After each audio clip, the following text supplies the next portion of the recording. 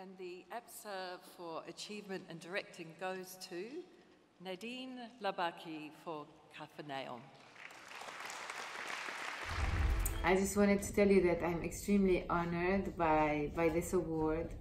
I want to thank the Asia Pacific Screen Awards for considering me for this award. It's an amazing honor every time there's a sort of recognition for our work and for my work. It gives me great support and encouragement. It gives me the strength to keep going, and it's shedding the light on the subject of the film and what the film is trying to say, especially when it comes to children's rights, which is for me the most important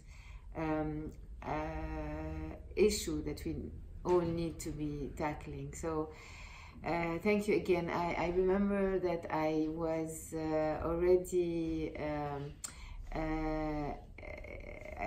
at the Asia Pacific Screen Awards a few years ago with my first film, Caramel, and I remember this great, I have those great memories. I wish I was there with you. Unfortunately, this time it was impossible because I keep traveling to America for the release of the film there. So thank you again, and I hope I will see you soon, maybe in a different year. Bye.